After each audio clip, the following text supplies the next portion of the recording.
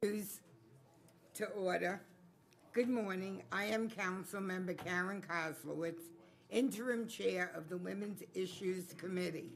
I would first like to thank Speaker Mark Favorito for her leadership and support on these issues. Her commitment to women's equality has been instrumental in moving New York City in the right direction. I'd also like to recognize Council Member Lori Cumbo, who is not here today because she recently gave birth to a beautiful baby boy. While Council Member Cumbo is away on maternity leave, I will be serving as the interim chair for this committee.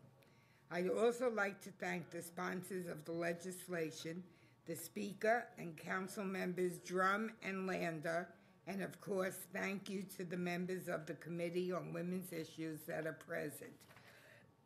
I'd like to recognize Council Member Elizabeth Crowley, and I'd like to recognize Council Member Ben Kalos, and also Council Member Danny Drum, who's not on the committee but has legislation before us today. And also the committee staff, Council Aminta Kilawan, and policy analyst Joan Pavoni.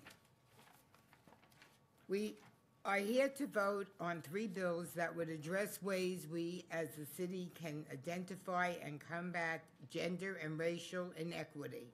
Proposed intro number 1500B, sponsored by the Speaker, is a bill that would require certain city agencies to complete gender, racial, and other equity assessments.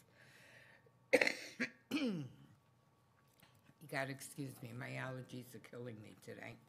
Proposed intro number 1512A, sponsored by Councilmember Drum, would require that certain city agencies provide their employees with trainings on implicit bias, structural racism, cultural competency, and structural inequity, as well as how these intersect with gender, race, and sexual orientation, and how these factors impact the work of the respective agencies. Proposed intro number 1520B, sponsored by Councilmember Lander, would require that the Social Indicators Report, which is published annually, be expanded to include information on equity with regard to gender, race, income, and sexual orientation, and be retitled as the Report on Social Indicators Equity.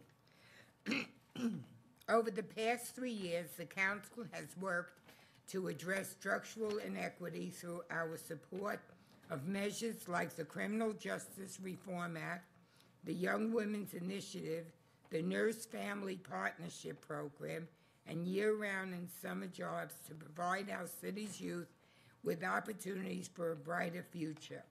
But there's always room for improvement.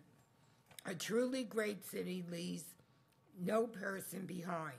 The reality is that though some might call institutional racism and structural inequity myths, they persist, even in a city as progressive as ours.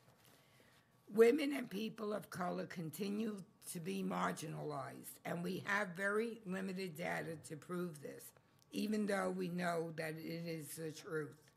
Assessment tools and benchmarks are therefore critical to dismantling these pervasive issues. We have to engage in a deeper analysis of why gender and racial inequities exist and what we can do to combat this as a city through targeted programming and services, for example. Now, I'd like to give the floor over to Councilmember Drum to give a statement about his legislation. Thank you, Interim Chair Karen Koslowitz, and also Chair Cumbo for hearing this package of legislation. I also want to acknowledge Speaker Melissa Mark Viverito for steadfastly advancing the issue of equity throughout her tenure. Along with our colleague, Councilmember Lander, I am very happy to be part of this effort today. Training staff of city agencies to become proficient in cultural competency is critical to promoting equity. Intro 1512A requires employees of the Department of Health and Mental Hygiene, the Administration for Children's Services, and the Human Resources Administration to receive training on implicit bias, discrimination, cultural competency, and structural inequity with regard to gender, race, and significantly, sexual orientation. The benefits are manifold.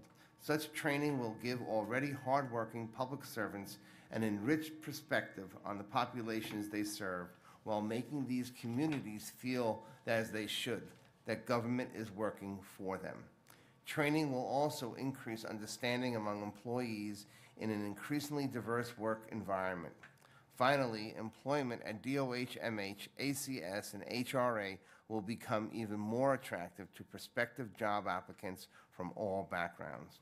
I am very proud of our city during these trying times for taking the national lead on the issue of equity, and I encourage all committee members to vote in favor of these measures. Thank you very much. And with that, we'll call the roll. William Martin, Committee Clerk. Roll call vote, Committee on Women's Issues. Introductions 1500B, 1512A, and 1520B. All items are coupled. Chair Kozlowitz. I vote aye on all. Crowley. I vote aye, and congratulations to Councilmember Drum on this important bill. Thank you. Kalos. Aye on all, and congratulations, and thank you for your advocacy. My vote of 3 in the affirmative, 0 in the negative, and no abstentions. All items have been adopted by the committee. We are going to hold the meeting, the roll call for another 15 minutes. And with that, this meeting is adjourned.